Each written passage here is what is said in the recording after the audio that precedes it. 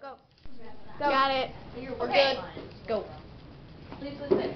Very quickly, remember you've got two compartments here, or two holes. One of them holds the point, one of them holds the pencil. What we're going to do first is we're going to draw a circle. We're going to start with the circle and we're going to make it a 3D globe. Now, you can turn your compass like this or you can turn the paper. For me, it works better to turn the paper. So that's what I'm going to do, is to actually turn the paper. Stuff in my way here.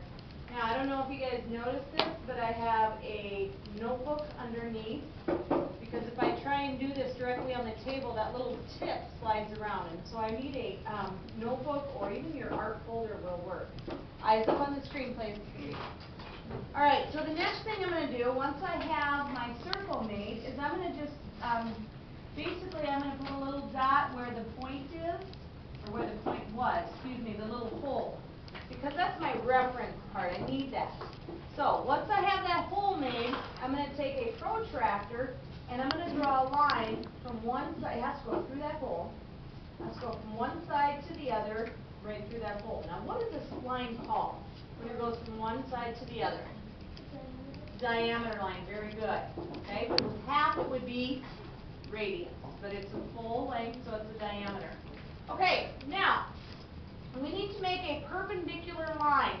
So I have the little spot right here where the hole was, and I have the line here. Well, on my protractor, I have a hole and a line. So I'm going to line it up, line for line, hole for hole. There's the hole right there. And then I'm going to make a mark at 90 degrees right here. And I'm going to flip it all the way around, do the same thing, make a mark at 90 degrees right here, and then use a protractor or a ruler to draw across, and that'll give you the 90 degrees. Okay? That's the second step. Alright, the last step. Now we need to make this into a 3D globe. So the last thing I'm going to do now is I'm going to take my compass again, and I want to put my point on one end of a line, and then I'm going to stretch the pencil up so it goes 3/4 of the way up that line. So there's the point at the end of this line. Pencil goes up 3/4 or even a little bit more, and then I'm going to just curve it around so it hits one edge of the circle and the other edge. Do not move your compass. Rotate your paper around to the next line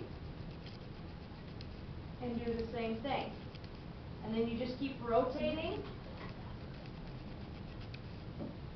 Well, that's neat. Oh. I'm confused already. And one last time, I'm going to make it again. I'm going to make it again. Okay? And then one last time. And there's my 3D globe. I don't see it.